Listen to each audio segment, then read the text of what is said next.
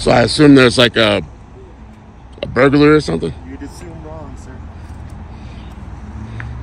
Or something serious. Something, a little bit.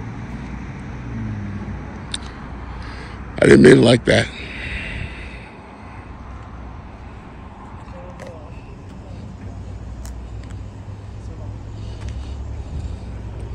You guys name? Just his badge number.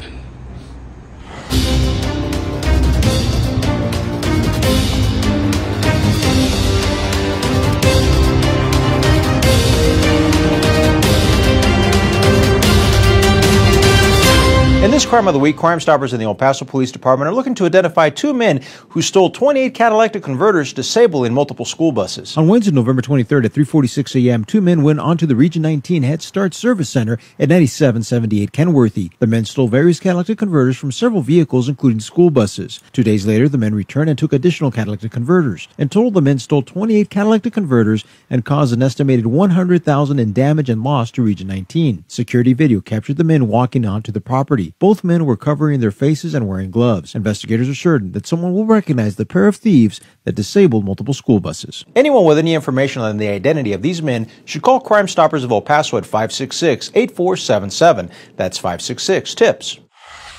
Hello, everybody. This is Andre, Horizon City News. As everybody can tell from my recent video that I put out within the last 24 hours, there was an incident that happened behind the Grand China Buffet on Viscount. For all those people who watch who are local, you know what I'm talking about. It's on the east side. Anyway, Ruben and I, he has a channel named Rights and Lefts, in case you didn't know. Ruben and I were behind the Grand China Buffet. We were not cop watching or, having anything to do with law enforcement in any way. And then this incident just made its way in our direction. It happened suddenly, like a lot of things do. And the reason I'm making this quick video is just to show, as you can see here, see how that officer just lifted up that piece of cardboard. Now, that might seem really, really petty to some people, but as far as I'm concerned, that can be considered a search, even as something as small as that. Anything he did without touching anything, that's considered a plain view search. Legally, as far as the lawyers and judges are concerned. But once he starts rummaging, which I think that my question about him having a warrant probably stopped him from doing any further rummaging. But once he starts like lifting up any type of item that conceals something, in my opinion, that's a search.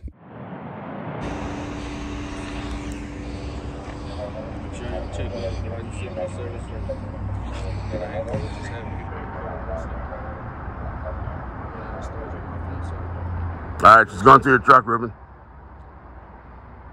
They're looking at mine, too.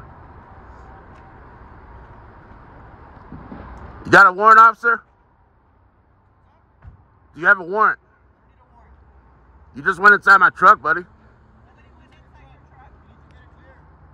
I got it on camera, lady. Hey, let them do what they do. Let them do what they do. I'm just saying, you're not supposed to go in there without a warrant. That's all I'm saying. How am I interfering? He went inside my truck. Please stop interfering. It's open. I'm standing on a public sidewalk, officer. Open to the public, sir. My pickup truck? Please stop interfering. How am I interfering? I'm standing on a public sidewalk here. Okay, I'm telling you, these officers are doing their jobs, and you're calling them out.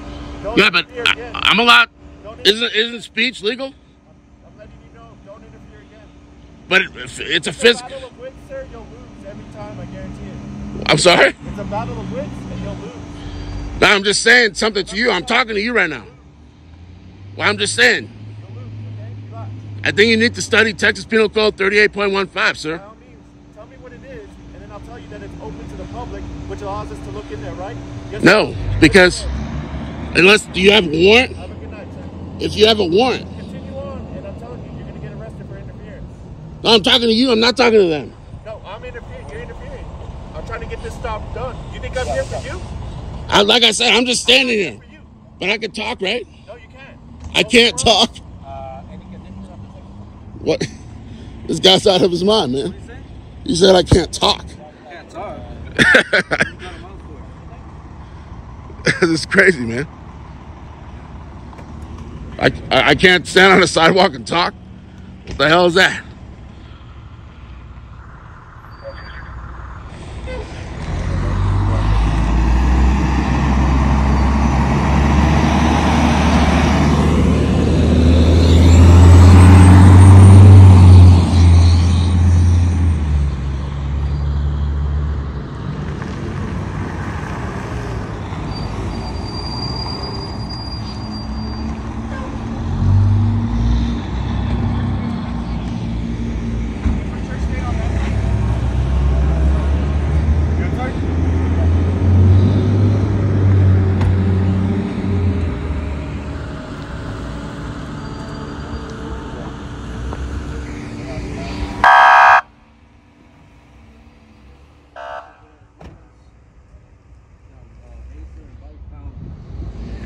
You need to relax, Sergeant. Now, as you can see here, I'm looking down at the sidewalk, and I'm having a back and forth, I guess, argument with this police sergeant here, who's essentially threatening to arrest me for what he claims is called interference with public duties. But I know that that is not what the law says. But of course, he has all the power to pull out his handcuffs and arrest me. So I have to really watch what I say, because the El Paso Police Department, especially his particular regional command center, the Pebble Hills Regional Command, has proven repeatedly now, on more than one occasion from 2019 to today, that him and his people will arrest me for interference with public duties simply for speaking. And now in this particular situation, it's even more egregious in my mind, because I wasn't even near anything that they could even possibly claim was physically interfering with anything. Here I am standing on this elevated sidewalk. There's Ruben right there. We're just standing on a sidewalk. Our vehicles are down below here in this parking lot, which is down below us. And this sergeant is still claiming that if we speak, if we say anything that even just distracts him or just distracts his people, if we just, disrupt their mental thought process, their fragile, delicate, I'm trying to use words that would describe, how they operate mentally here, because obviously that's what he's telling me, in my opinion, is that they can't, operate. They can't do their jobs mentally if someone is even distracting them. Because essentially that's what he's claiming, in my opinion, is that I can't stand on a sidewalk and speak because that interrupts his thought process and his train of thought and the train of thought of his people. And yeah, that's basically what my interpretation of what he said was, is that interference with public duties includes speaking, that I can't stand on a sidewalk and say what's on my mind. It's not like I did it in a loud voice and, was waking up people in those apartment buildings or anything like that. I was in a normal tone of voice. And just, in my opinion, he didn't like the particular question that was being asked, because the question I asked was, do you have a warrant, officer? When I was speaking to that officer who was down below,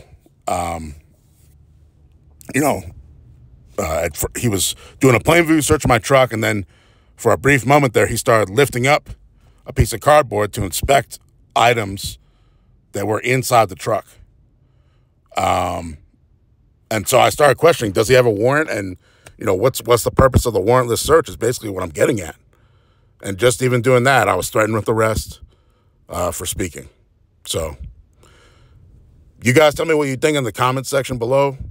I know a lot of people that watch this channel do not like me very much, and that they are, quote unquote, on the side of law enforcement, and they consider me to be causing trouble and argumentative and, a cop hater and all sorts of stuff. But I think this is a perfect situation where you really have to step back and look at what's going on here, even if you don't particularly like me personally, because just this particular situation, you can see how even when I'm standing so far away from any other police activity that there's no way anybody can claim I'm interfering, I still get threatened with arrest for interference with public duties, which, by the way, is Texas Penal Code 38.15. A lot of these officers, including this sergeant, they simply don't know the law, or they pretend to not know it. Both are bad choices, but At the end of the day, they abuse their authority and arrest people like me and Ruben for interference with public duties, even when we have not triggered a violation of that Texas Penal Code. It happened to me in September 2021 with another sergeant from this particular El Paso, Texas Police Department Regional Command, which is called the Pebble Hills Regional Command. It's on the east side. And yeah, this has been an ongoing thing since I started my channel in October of 2018. I got my first arrest from this particular El Paso, Texas Police Department Regional Command. It was from Officer Puentes. At the time, I don't know if he's still there, but at the time he was a police officer at the Pebble Hills Regional Command. He arrested me for interference with public duties simply because after he took his vehicle spotlight and put it into my camera lens, and I came up to him and I asked him for his name and badge number, he claimed that that was interference. So he arrested me for interference with public duties. I don't see how that was interference, but he arrested me, made me go through the whole criminal justice system, and I also got arrested for resisting arrest simply because I backed up when he started charging at me. They considered that resisting. And so, yeah, I mean, they can quickly make up any laws they want out here, and it's really bad. And that's why people like me and Ruben, we create our YouTube channels to show the rest of the country and the rest of the world what goes on here. Yeah, there's laws written on paper, and then these police officers are making up their own version of the law and abusing their authority routinely. It's the norm. It's not the exception, it's the norm. I'll just leave it at that.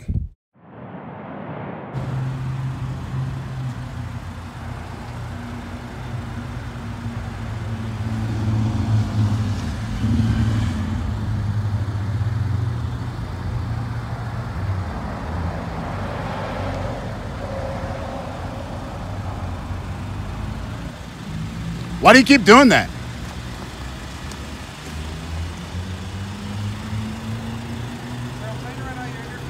Fuck you. Stop doing that. What's your problem? I'm still waiting for your black eye.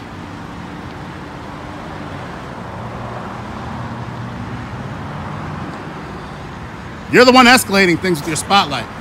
You can play all the games you want.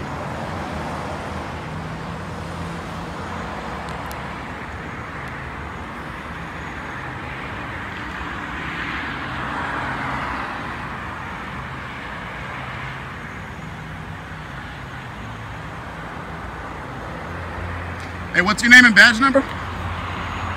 Officer? Officer, what's your name and badge number?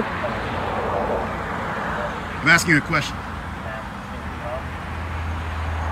What's your name and badge number? Officer, can you hear me? Are you deaf? What's your name and badge number? You got a spotlight in my face for no reason. What's the problem? Seriously, why are you doing this? What's your problem? What is the deal? What is the purpose of doing that? Just to blind my camera for no reason? Why do you have a problem with cameras? You put on a uniform to serve the public. No, I'll stand right here. No, sir, go ahead and turn Back around up, for me, dude. okay? No, sir, go ahead and turn around for me, okay? I didn't do nothing. Sir, go ahead and turn around. I didn't do nothing. Dude, what the fuck? But that's what I want to start another topic of discussion with, is this warrantless search. It was very brief. The police officer that lifted up the item inside my truck, I believe that he would have done more. And in fact, he might have actually done a little bit more. I couldn't see, though, because I had turned around to speak to that sergeant. But from what I did catch on camera, he did lift up a piece of cardboard. That might seem really petty and trivial to some people, like I said, but I believe that he was, if I had not asked him if he had a warrant, he was going to continue to start rummaging through the back of my pickup truck. And my only question to the El Paso Police Department was, does he have a warrant? And or, is there some sort of, legal exception to the Fourth Amendment as to why he was searching the back of my pickup truck? Because there's all sorts of exceptions to the Fourth Amendment, which would allow the police to search the back of a pickup truck. And that's all I was asking is, does he have a warrant or some sort of exception to the warrant requirement? And that got me with, that got me threatened with arrest. Just asking that type of question got me threatened with arrest for asking a question while standing on a public sidewalk, and I was without question a considerable distance from any of the police activity. I was not physically interfering in any way, and there was no threat or even possible thought that I could have started physically interfering with the police in any way. Everything I did was verbal, and I was still threatened with arrest. So I'll leave it at that. Anyway, Happy New Year, everybody. You can always reach out to me. I have that in the description box below. Any questions or comments, please put them in the comment section below. And, yeah, we'll just keep making more stories and bringing up more topics for 2023. And this was a very strange situation, but, things happen. And me and Ruben were just talking about, weird situations that can happen. And this thing just fell out of the sky, like a lot of things in life. So it is what it is. Anyway, again, Happy New Year, guys. I'll be in touch. Thanks for watching Horizon City News.